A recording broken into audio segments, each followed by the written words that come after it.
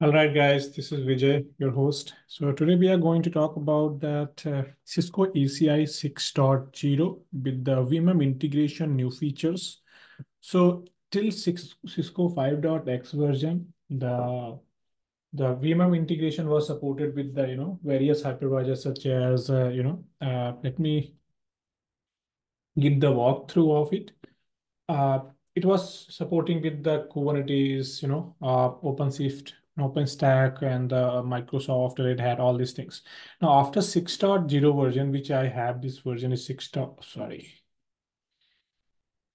this is 6.0 version, and in this particular version, uh, the the Nutanix is the one option which has been integrated along with the 6.x version.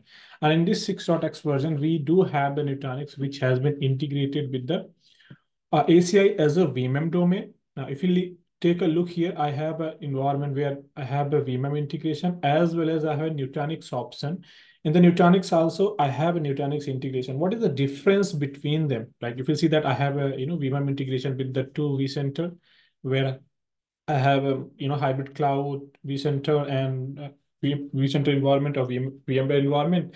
Along with that, I have a Nutanix tab. In the Nutanix tab, exact same way whatever we used to configure on the VMware. In the VMware, how we used to do the integration, we used to create that distributed virtual switch from the APIC, and we used to integrate that vCenter with the Cisco APIC. Now, similarly here, what we do here is we have option we call that Prism Center. Just like a vCenter, we have Prism Center. Prism Center is the a tool which controls the all the your uh, Nutanix environment.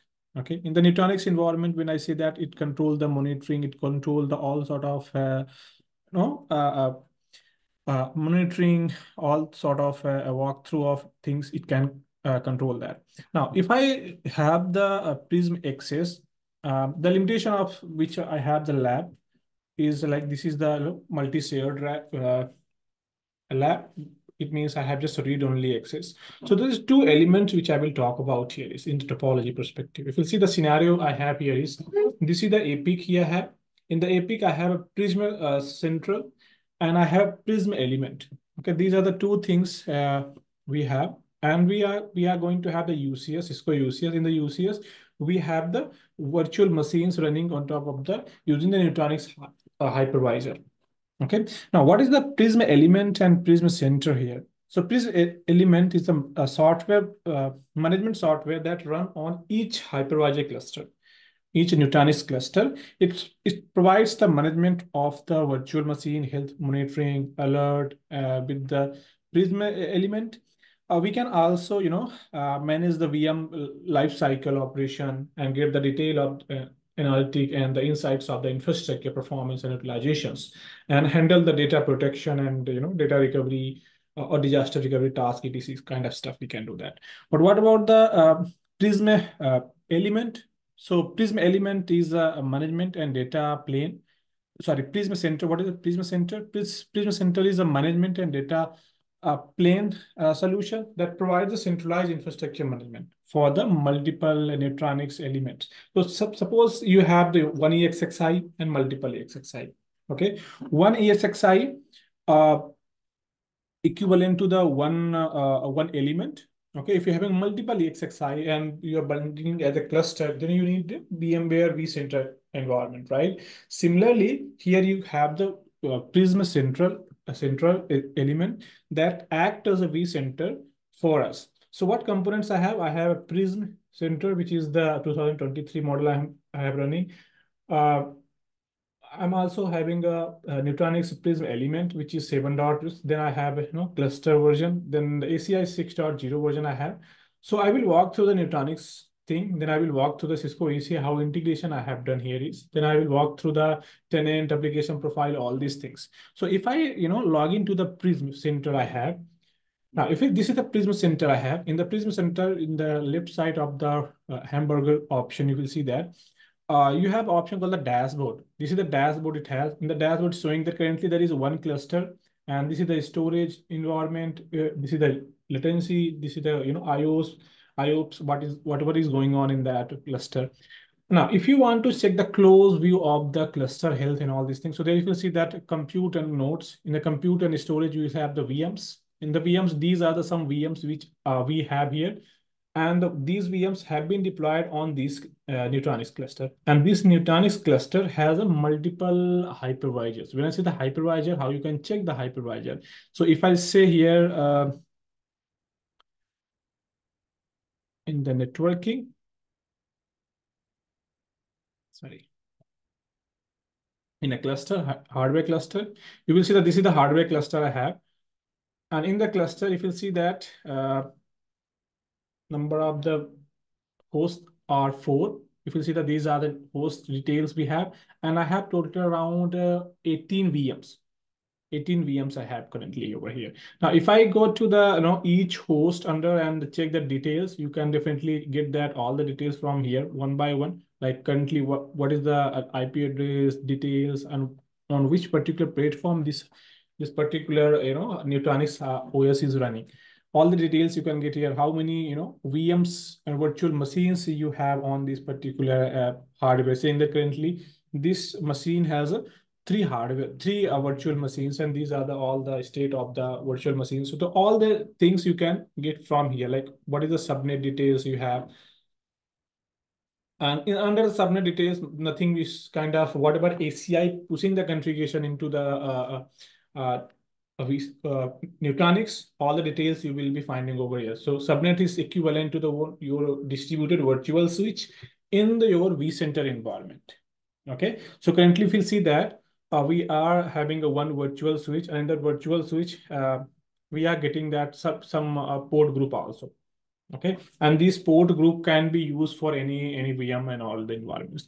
Now, if I go to the Cisco AP, okay, and try to check that what and how integration has been done for this environment. So if you'll see that I have a Nutanix here. In the Nutanix, I have one controller, which is Prism Central, and four hypervisor, and the 14 virtual machines, one virtual switch. If I double click on the virtual switch, which has been integrated using the dynamic pool, just same way whatever we used to get for the vCenter, exact same information you need. Like you need a read write access, you need a dynamic VLAN, you need a Nutanix Prism Center, you have to select as an option. Then you have to create all the access policy, attachable access profile, all the interface, domain, all these things you have to do it here.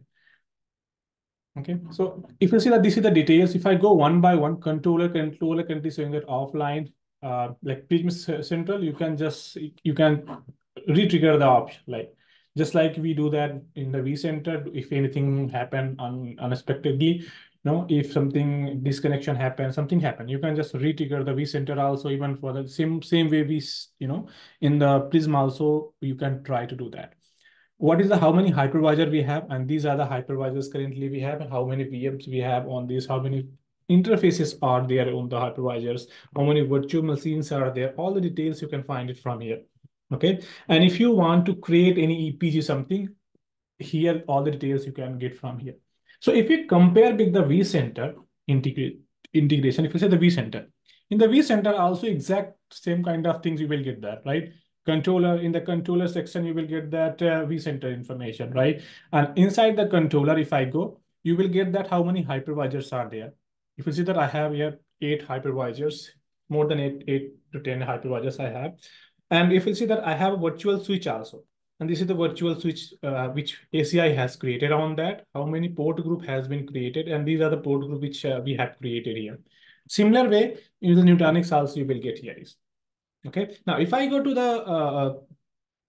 the tenant, and in the tenant, how deployment has been done, it's the same way. You just create the bridge domain, VRF, right?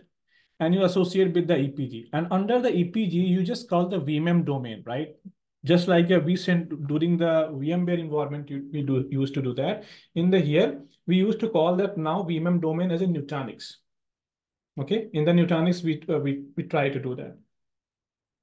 And the moment you will call the Nutanix VMM domain, it will immediately push that your configuration to the Nutanix environment. If you select to the VMM domain as a like VMM actual hypervisor of the VMware, like vCenter, all these things. This all the configuration will create as a port group and push on the vCenter environment. So this is the major difference you will find it over here.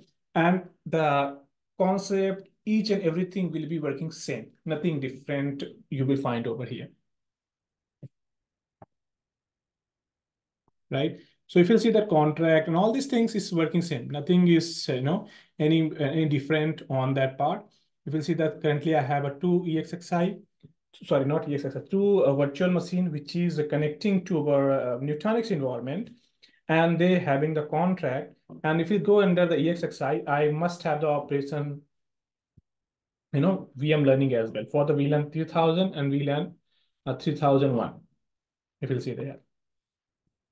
It's 3035. So these are the some sort of a configuration I have done here is I have a fabric interconnect which is connecting to my ACI leaf switches, and on the fabric interconnect I have 3-4 servers, and those servers, two servers dedicated for the Nutanix, two servers dedicated for the VMware environment for testing and all. Right. So this is overall a picture of that. If you want to check that Kubernetes, we have the Kubernetes integration as well. How we do that? This is the like Kubernetes detail. Once you integrate with the VXLAN encapsulation and all this exact same read write access, all the details, you can get it from you, and you will not be have too much option to do that. Anything creation or deletion, you can just verify the namespace, services, deployment, replica, port details. You can verify all these small pieces. But yeah, in future, Cisco may enhance few things and work on that, right? And we have Microsoft and all. Currently, just 3 integration we have, but major thing is Nutanix. Nutanix and VM. If you know the VMware, Nutanix should not have any kind of complication during the deployment.